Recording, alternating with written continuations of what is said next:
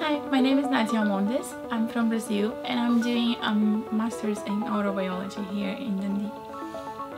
I think doing neurobiology for me was a differential because when I did my undergrad back in Brazil, most of my neurobiology teachers, they were biologists and not dentists. So I felt that I couldn't relate what was taught to me to my needs in a dental office. That's why I've chosen to study neurobiology, so I could put together my experience as a practical dentist with the biological knowledge that I'm gaining here and maybe become a better teacher in the future.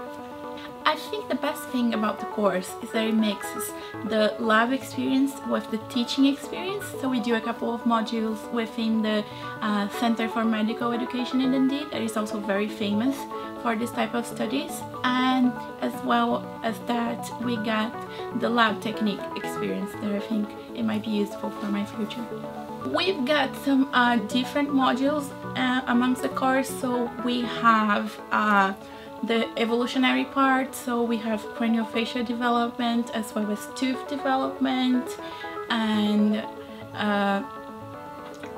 cell biology, biochemistry, and then we move to the neurophysiology part. So we studied the salivary reflexes as well as the other reflexes within the mouth and the musculary systems and the orofacial system. We also have the microbiology part, and I've chosen the microbiology to pursue my research on. I think Dundee is a great city. It's not very big that you need a car or to take public transportation to go everywhere, but it's not as small that you don't have cultural things to do when you have free time.